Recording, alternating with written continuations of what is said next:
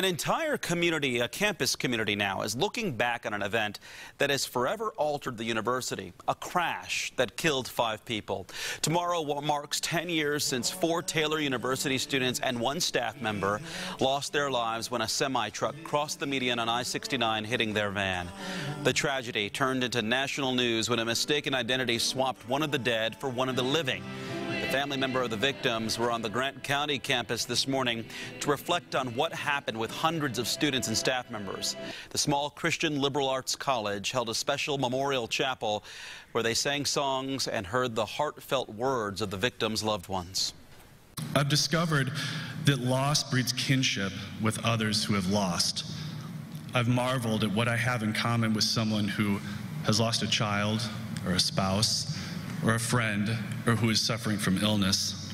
The campus will continue to remember the tragedy during different events all week long. One of the crash survivors is returning to campus on Wednesday to reflect on what happened 10 years ago.